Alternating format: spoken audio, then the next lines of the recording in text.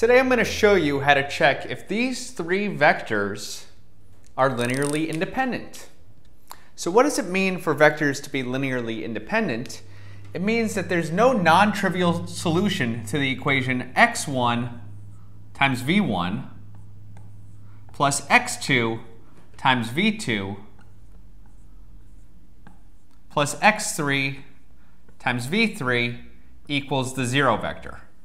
So to check if our vector is linear, our set of vectors is linearly independent, we want to see, is there a non-trivial solution to this equation? That is, can we find values of x1, x2, and x3 that are not all zero that give a solution to this equation?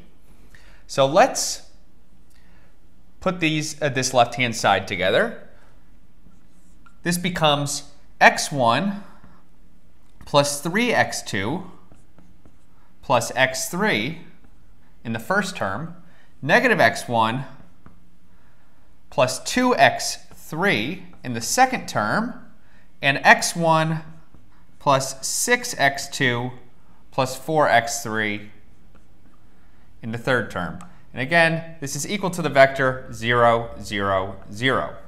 So if these two vectors are equal, each of their components must be equal. That is to say that x1 plus 3x2 plus x3 equals 0. Negative x1 plus plus 2x3 equals 0. And x1 plus 6x2 plus 4x3 equals 0. And we want to solve this system of equations. Our second equation here gives us that x1 is equal to 2x3. So let's sub that into the first and third equation. So our new first equation would be 2x3 plus 3x2 plus x3 equals 0. That's the same thing as 3x2 plus 3x3 equals 0. Our new third equation will be 2x3 plus 6x2 plus 4x3 equals 0. That's 6x2 plus 6x3 equals 0. Now notice both of these are the same equation, right? They both simplify to x2 is equal to negative x3.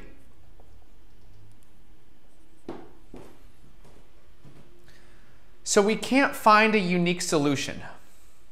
So we could plug in whatever value for x3 we would like, and that will give us a non-trivial solution. So for example, we could plug in x3 equals 1, and that gives us x2 equals negative 1, and x1 equals 2.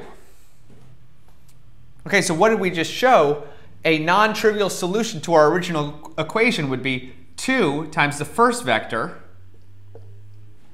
minus the second vector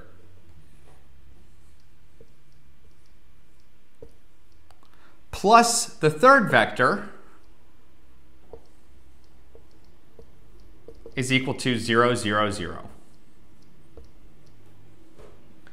So we found a non-trivial solution to that vector equation, which means the vectors v1, v2, and v3 are linearly dependent. So I write LD for linearly dependent. Not too bad. Well, let me know what you thought, and if you have any comments, let me know in the comments. All right, see some of you in class, and see you later.